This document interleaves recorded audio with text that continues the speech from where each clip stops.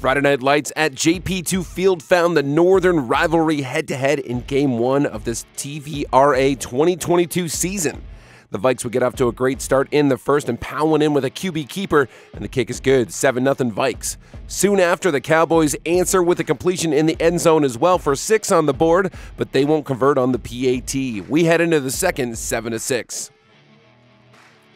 Second quarter, and the Vikes march down to the goal line once again, and we see a big old run into the end zone, followed later by a pass to Rasheem Blackson for another TD on the board. The Vikings defense had an exceptional game as well and would see a nice fumble recovery right before half, and we head into halftime 21-6.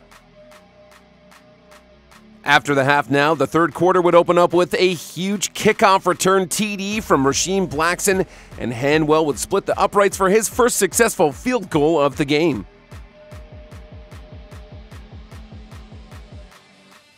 The fourth quarter would see one more field goal from Hanwell, and we would have a final on the evening of 34-6 for the Lucas Vikings.